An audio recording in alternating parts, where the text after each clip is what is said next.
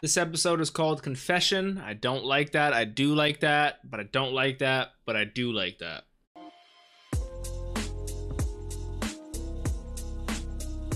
What's up, Dapper Squad? It's your boy Darius back at it again with Toradora, episode 24.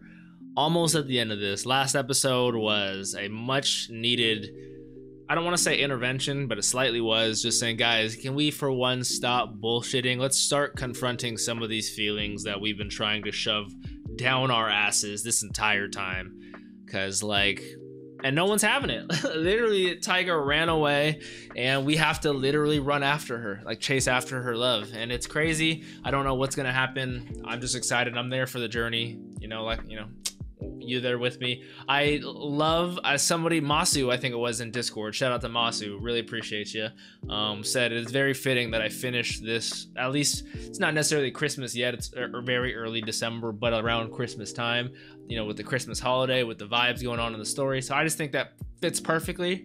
So remember, with certain shows like Toradora, the reaction cannot be put on YouTube. Click that link in the description for the reaction. Come back here for the review. And if you guys want to avoid all that, get full length, early access to this show, all the other shows I'm watching, that Patreon is down there. It is an option for you. If you guys want to support me, but Patreon's not really your thing, if you could just leave a like and a nice comment down below, it helps push me out there into the YouTube algorithm. It means oh so very much. Thank you, Dapper Squad. Don't forget to follow me on Twitch and on Twitter. Let's hop into this. Toradora 24 Confession.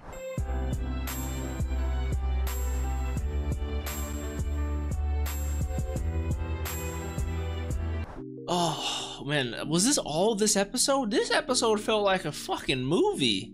Confession? Holy moly. All I gotta say is the confession itself on the bridge next to the water was amazing. I loved the confession. I loved what they needed to say.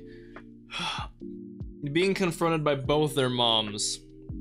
I'm definitely more on Taiga's side when it comes to her and her mom's situation, but when it comes to Ryūji, it's like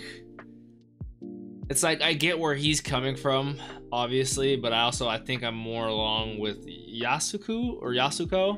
I'm just gonna say Mama Ryūji. I'm more along her lines, just because like that is the point of parenting. Hopefully you're a better parent than you were before, like a person, just because you don't want your children to go through the same mistakes. You know, you teach them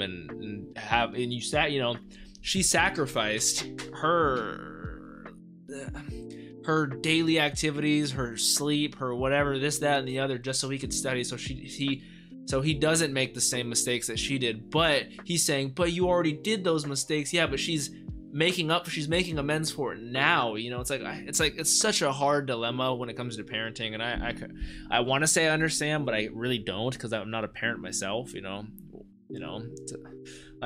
hard. It really is. And like, I never would have assumed that. I thought it was just gonna be like a typical confession and like they would be together. I did not think that Kushieda was going to be feeling as hurt as she does, because obviously she lost her, but she didn't lose them, but she's losing her best friend and the person she loves. It's like, it's so hard, you know? And then it's like, yeah, with the whole it's like, I don't know what's going to happen. This is just fucking crazy. I gotta watch this next episode though, see how this shit wraps up. Thank you so much, Dapper Squad, for watching. I will see you guys in the next one. Holy smokes.